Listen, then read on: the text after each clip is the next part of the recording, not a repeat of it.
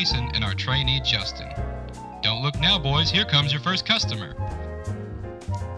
At the dry cleaners, we take in clothes that you can't wash at home and clean them for you.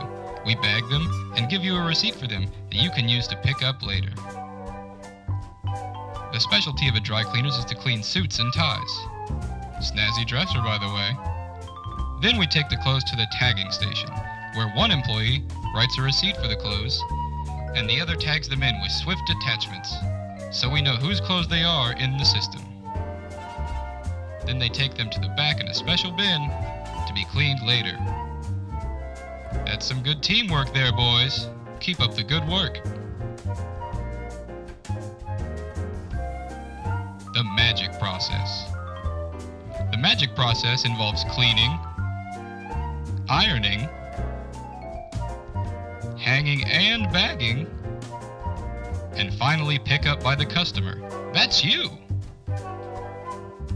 Step 1 is the cleaning process, where the clothes are placed in our special dry cleaning machine and clean with chemicals. And then we wait. Well, what do we do while we wait? We certainly don't play with the dangerous chemicals. And we certainly don't horseplay around.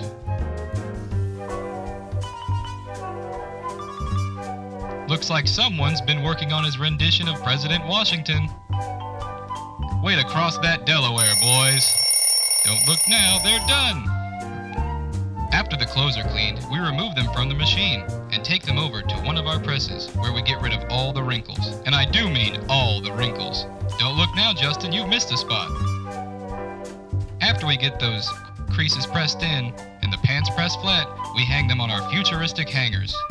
And then we take them over to the bagging station, where they're coated in our special plastic bags to keep them safe for you.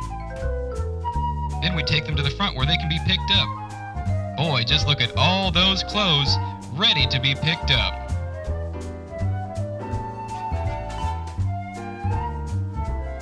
Looks like your customer has returned to pick up his clothes. I hope he enjoys the work you've done, and I hope you've enjoyed your stay with us while we taught you about the magic of dry cleaning. See you next time!